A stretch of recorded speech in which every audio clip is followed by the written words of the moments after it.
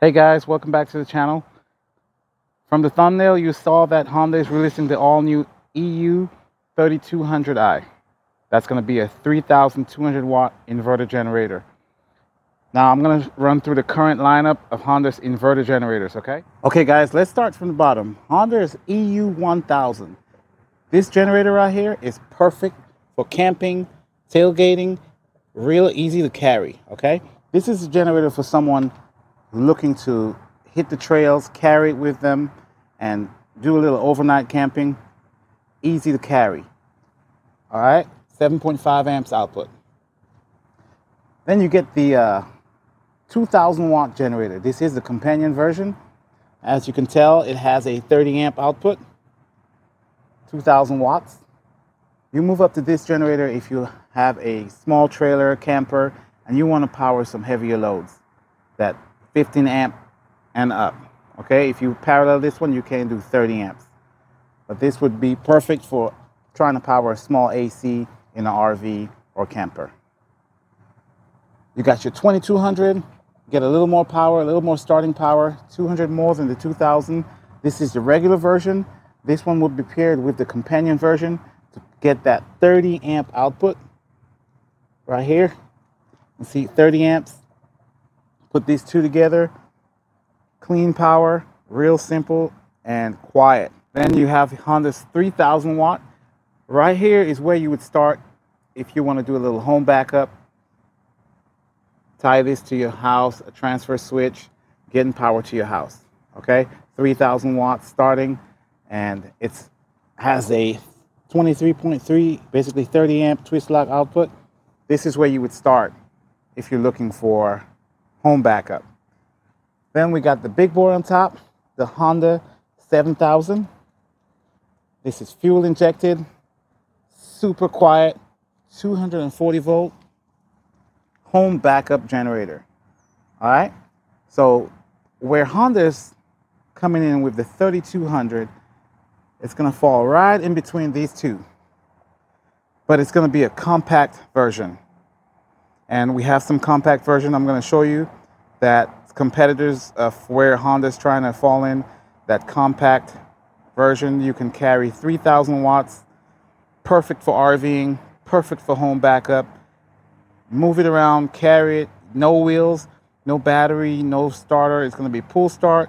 Pretty sure Honda's going to throw a Bluetooth, CO minder, and everything on that 3200. So it's going to be feature packed and easy to move around. Probably coming right under 50 pounds.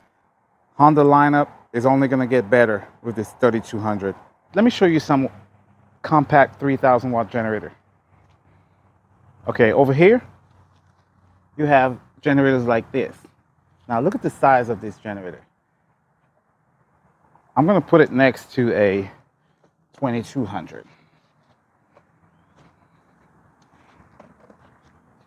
Okay guys, this is a 3,200 watt generator next to a 2200. So this is what Honda's trying to compete with.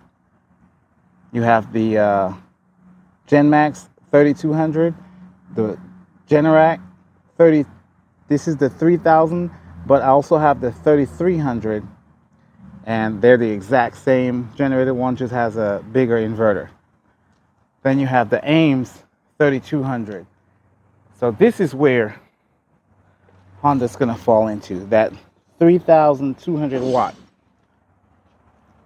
That's the competition.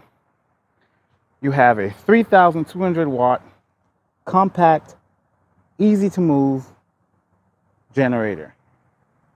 Now, some of the things you can probably expect on this Honda is exactly what you get on the 2200. CO minder, Bluetooth. It's not going to be key start. It's probably going to be pull start, and it's going to have a 30 amp output. Hopefully Honda comes out with puts the RV 30 amp on there.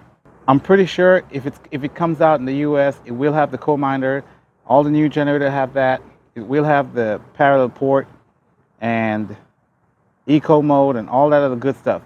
But it's Bluetooth is where the other generators just cannot compete with the Honda when it comes to Bluetooth and the long-lasting reliability and warranty. That's where the Honda comes in. So I can't wait for this 3200 so we can put it to the test and see exactly where it falls with this other competitors. We'll line them up with all these other competitors, the Gen Max, the Power Rush, Generac Power Rush, and the Ames. All right, guys. So if you like your Hondas, stay tuned. We're going to be getting the Honda 3200 soon. I don't know what time or any kind of timeline on when it's going to be released. But as you can see, I will be getting one of them and put them to the test. We'll put it to the test against all these. I am going to be testing the 7000 soon. Okay, so the 3200 is going to fall right into this lineup. Okay guys, if you like this video, please go ahead and give me a thumbs up. Please subscribe to my channel. Thanks, and have a nice day. Bye.